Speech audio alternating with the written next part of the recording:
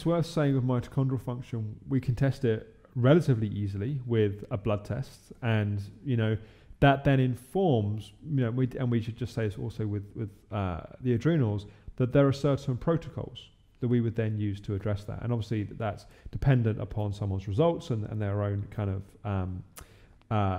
history. But maybe just say a few generic words around how we would go about that. Yeah, so for mitochondria, there are some very specific supplements that we know of. But, there are different supplements for different stages. So if someone's having difficulty making energy from scratch from their food, we'll use one type of set of supplements versus someone who's perhaps got more of a problem with the recycling.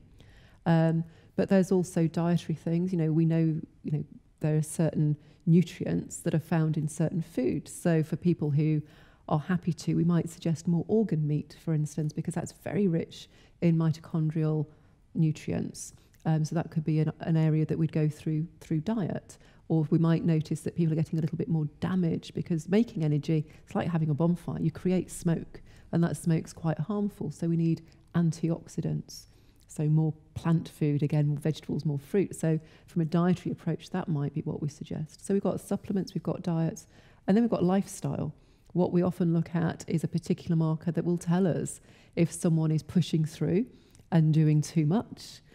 Or actually in some cases, particularly towards the end of recovery, sometimes people aren't doing enough.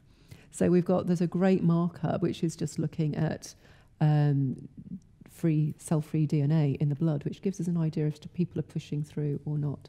And so that's a whole lifestyle approach around pacing and activity levels. So from the mitochondria point of view, we've got a whole range of things we would do. And the same for the adrenals as well. There are specific foods that are rich in certain nutrients that are going to nourish the adrenals.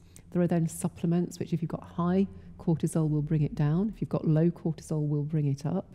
Or if you've got the right amount, but it's just in all the wrong places, will modulate it. And again, lifestyle. So this is where we would work very closely with the psychology team about managing the emotional stress, but also from our point of view, managing the physical stress by managing the diet, optimizing the diet. That also reduces the stress.